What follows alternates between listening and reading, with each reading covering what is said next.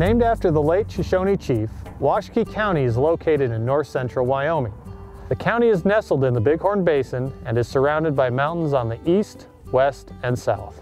There are many amazing features found in Washakie County due to its diverse landscape. A majority of the land ownership is comprised of federal and state, with the rest being private. Worland is the county seat and serves as the largest town for the area. Officially founded in 1911, the county has a rich history that has seen many changes through time. Boasting many natural resources, Washakie County is host to a diversity of agriculture operations. Ranching has been a staple in the area since prior to becoming a county, and farming started with the construction of irrigation systems in the early 1900s. Agriculture continues today with sugar beets, corn, beans, and alfalfa as the main crops. Another glimpse of history found in Washakie County includes the Colby Mammoth Site.